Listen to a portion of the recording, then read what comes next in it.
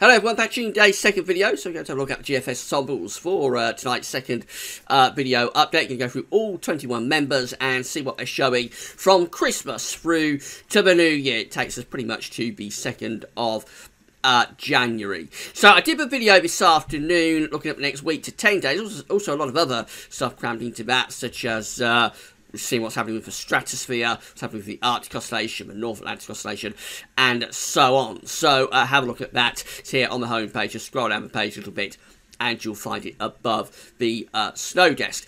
I promise you that I'll bring you the Ensembles Watch this evening, so that's what we're going to do for today's second video. Just say the Christmas shop is still open, so if you've got any Christmas shop to do at Amazon between now and sort of the next 2 or 3 days, really, then you can do it through the Christmas shop. Just click the green button, it says Gaz Christmas shop, it takes you to our Christmas shop page, and from there you can go through the Amazon banners. You arrive at Amazon and do your Christmas shopping. Because you've gone from Gaz over to Amazon, we get a review fee on the things that you are buying. A big thank you to everybody for doing that. I'll keep plugging away at this for another couple of days, and then I think by about Wednesday it'll be time to give up on it, because we'll be pretty much then, I would have thought, run out of time. Going to be Christmas Eve 1 week today, getting ever closer, of course. But a big thank you to everybody for doing their Christmas shopping through Gaz Christmas Shop again this year.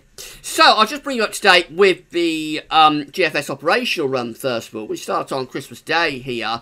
Looks like I've got the pattern pretty much nailed down, I think, now for Christmas. So I'll explain this in today's first video. Christmas Eve brings a band of rain southwards, probably quite weak when it gets into the south and southeast, but it introduces a cooler, fresher air mass. So Christmas Day is quite a nice day, actually, showing it to be quite a decent day under a little bit of a transient ridge and a fairly cool air mass as well. Should be plenty of sunshine. Temperature's probably about average, maybe a little bit cooler than average, and possibly a little bit on the cold side as well, night and morning. Really quite a pleasant Christmas Day. But then Boxing Day begins to bring low pressure in from off the Atlantic, so we may start to get wind going on Boxing Day, possibly bring some gales into far north and west, and possibly some outbreaks of rain as well. And then that sets up for a much more unsettled spell as we run up towards the New Year, sort of post-Christmas to New Year. We start to bring areas of low pressure, bands of wet weather in from off the Atlantic. This is how the latest operational run of GFS midday run is looking for 29th of December, for example. Very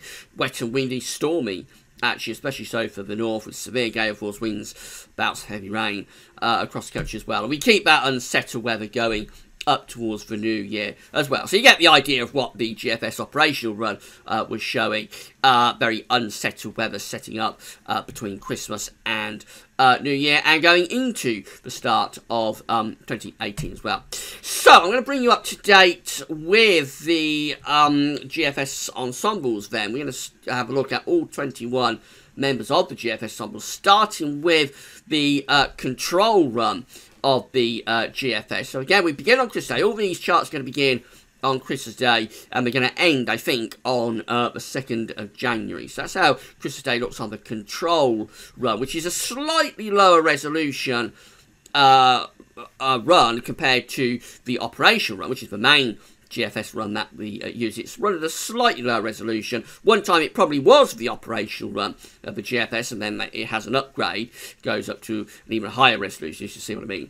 So this is a slightly lower resolution compared to the operational run, but a higher resolution compared to all other ensemble members. So how Christmas Day looks, again, same sort of idea, a little bit of a transient ridge across the country. It could be quite a nice Christmas Day if this comes off, plenty of sunshine, a little bit of a chilly feel, and quite a bit of dry weather. Maybe a wintry shower to the far north and northwest. But that's Boxing Day. It looks quite stormy, and that takes into the 27th as well. And then this continues, look at this, into the period running up to New Year. This is 29th of December. Real storm there, real battering, especially for the north. That's storm force winds, I would have thought. More low pressure rolling in there, giving severe gales this time to the south on the 30th of December.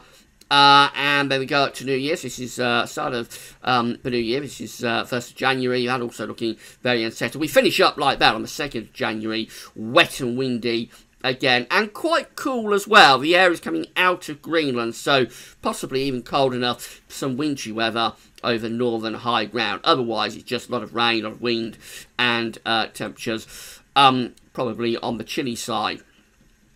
This ensemble member number 1, and we find that on Christmas Day, again, we have a little bit of a transient ridge building across the country, so fairly decent on Christmas Day. Boxing Day brings wet and windy weather into the west, very mild conditions as well, those southwesterly winds. We run up towards the new year, it stays unsettled, really a real battering going on there, severe gales, particularly so for the north at times. Ensemble member number 1 is very unsettled between Christmas and New Year. This ensemble member number 2, and this one again, fairly decent day for Christmas Day. Then we have that southwesterly wind. Perhaps not quite as stormy on Boxing Day or on the 27th, but still quite unsettled, really. Heights remain relatively high to the south, you'll notice, with this ensemble member. So it's not quite as unsettled. We don't get the battering, but we do on those other sort of runs that we've looked at. Ensemble member number 2. A lot of high pressure influences there going up towards the new year, and potentially very mild conditions as well, with the air coming up from the southwest. This is ensemble member number 3, and this one's doing something a bit different for Christmas Day. It looks quite unsettled, actually. There's rain coming in from the west, and then we go up to Boxing Day and beyond that. Very unsettled conditions too, low pressure heading in from off the Atlantic, so this is another really unsettled ensemble member.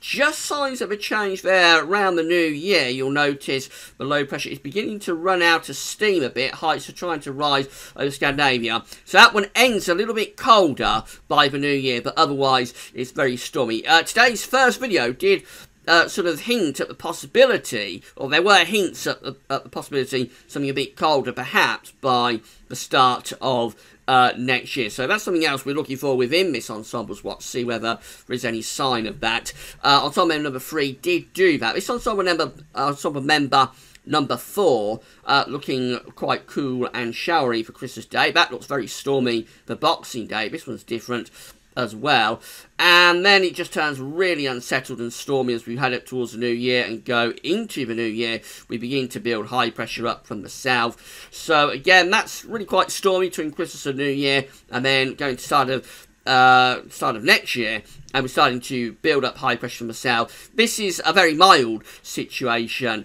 Although I suppose there could be frost and fog, but overall heights are rising from the south, the wind is from the southwest. This is ensemble member number 5. This one looks quite stormy for Christmas Day. So you'll see within these ensemble members, actually the timings of these areas of low pressure are not yet pinned down, and it is possible that our nice Christmas Day might be taken away from us, and we might actually have quite a wet a windy day. Just depends on the timing of these areas of low pressure. However, same sort of idea really around Christmas and Boxing Day. Looks very unsettled, low pressure out to the west.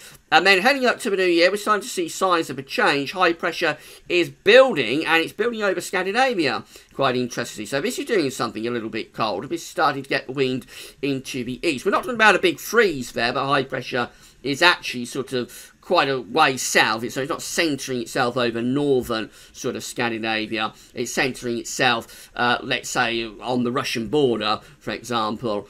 But nevertheless, it is a lot colder, that, actually. That's the coldest ensemble member that we've had so far by New Year. We're certainly bringing in a continental feed, even if we're not bringing in a deep Siberian easterly wind. This is ensemble member number 6, and this one has a fairly nice Christmas Day, and then we go through to beyond Christmas, and it turns stormy. So again, another ensemble member doing that, bringing very severe gales across the country between Christmas and New Year. Proper battering going on there. And then into the start of next year, we take that low pressure to our east. You'll notice we're beginning to get a bit of a cut in the Atlantic between this next area of low pressure. And so the winds are turning into the north. So that's probably a bit of a cold snap coming down there on the 2nd of January. I think its days would be numbered because it's a really deep low pressure in the Atlantic. It'll probably just steamroller through. That does turn things a little bit colder into the start of next year. This ensemble member number 7, and this one looks really quite nasty for Christmas Day. That will bring gale force winds to the north, and I think there's heavy rain coming through there as well. So the timings of these low pressures around Christmas are still a little bit up in the air, if you pardon the We go through to the post-Christmas period, I should say, keeping it unsettled, deep areas of low pressure coming through, severe gales look likely there to be heading in across the country. That's how we finish up on the 2nd of January. Wet and windy, but also quite mild. Ensemble member number 8 looks like that on Christmas Day, and if we run through, you'll see that it turns very unsettled through this Christmas to New Year period. That's how we finish up on the 2nd of January. Again, looking quite mild. The air's coming up from the southwest, like dry weather to the south, but wet and windy up in the north. This is ensemble member number 9. Let's see if we can get this one up. So this one quite unsettled for Christmas Day on this one, and then stormy sort of Boxing Day to the 27th, and keeping it stormy then going up to New Year. That's the 30th of December, proper winter storm going on there. We finish up on the 2nd of January still with this very stormy spell continuing. So most of these ensemble members do want to keep this stormy weather going into the start of next year. This is ensemble member number 10. We're halfway through, and it is wet and windy for the north. A little bit more influence from high pressure to the south, possibly keeping things a little bit drier there. And overall, it's a very mild final week of the year as well with ensemble member number 10. Not much happening from a cold perspective, I have to say, from these ensemble members tonight. This is ensemble member number 11. This one also looking very stormy around and just after Christmas as well, and then we head up towards a little bit beyond the New Year and find high pressure building up from the south. So that's a little bit of a trend around the New Year into the first days of January. Perhaps high pressure beginning to push up from the south, but I have to emphasise that would bring very mild conditions, almost spring-like conditions, because the air is coming up from a long way south with that area of high pressure. So if you want cold weather, you want to see high pressure either pushing down from the north, or you want to see that high pressure pushing northwards and getting itself up towards Scandinavia or the Arctic. In that position over France and Germany, that's going to bring up almost spring-like weather there. This is ensemble member number 12. This one also looking quite wet and windy through the Christmas period, and then after that heading up towards New Year, very stormy. 30th of December, keep that in your diary. A lot of these ensemble members are predicting a real storm on the 27th of December potentially, and then again on the 30th of December. So just see whether that verifies as we get to it. Very stormy conditions there, and we keep it very unsettled going through to January the 2nd as well. Ensemble member number 13 shows a very decent Christmas Day with that one. But look at this, very, very stormy weather then battering the country after Christmas and heading into the New Year. These are very, very unsettled extended GFS ensemble members tonight, I have to say. This is ensemble member number 14. So this one also looks very unsettled as well. Perhaps not quite as much as some of the other ones. A little bit more influence from high pressure to the south. So it's not as stormy, but there is quite a bit of rain in the north. Fairly dry conditions, I suppose, down in the south. Ensemble member number 15 shows high pressure to the south, low pressure to the north and west on Christmas Day.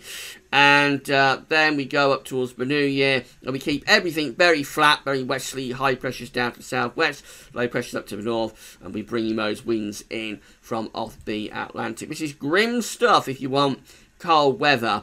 This is ensemble member number 16, and this one gives us a fairly nice Christmas Day there, I think. And then we go through to Boxing Day and 27th. It's turning stormy. Again, there's that storm showing up around the 30th of December. The position is changed a little bit. It's a little bit further north, but it's still bringing severe gales or storm force winds, especially to Scotland on the 30th of December. And then we're heading towards the New Year, and we keep things very flat. The westerlies continue, so it remains unsettled to the 2nd of January. Number 17 has a fairly nice Christmas Day under that little ridge. Then we go through beyond Christmas. And, well, we tried to put a bit of high pressure up over Scandinavia, but really the days of that are numbered because we've got such a strong Atlantic, just blasts that away very quickly. Overall, this is wet and windy between Christmas and New Year and going into the start of 2018. Ensemble member number 18 looks like that. This is doing something a bit different. This is building up high pressure from the south, and that's dominating the weather sort of Christmas Day to Boxing Day and then to the 27th. That's given a lot of dry weather, so that's a bit different. But then eventually we finish up by New Year back in this very unsettled flat pattern, and that's turning increasingly unsettled and stormy by the time we get through to the New Year. And then number 19 penultimately looks like this. High pressure to our south gives us a reasonable Boxing Day. And again, actually that's 18. So this is number 19. And what this one is doing, it gives us fairly cold and showery Christmas Day. And, oh, this one's doing something quite different. This is taking low pressure down to our east.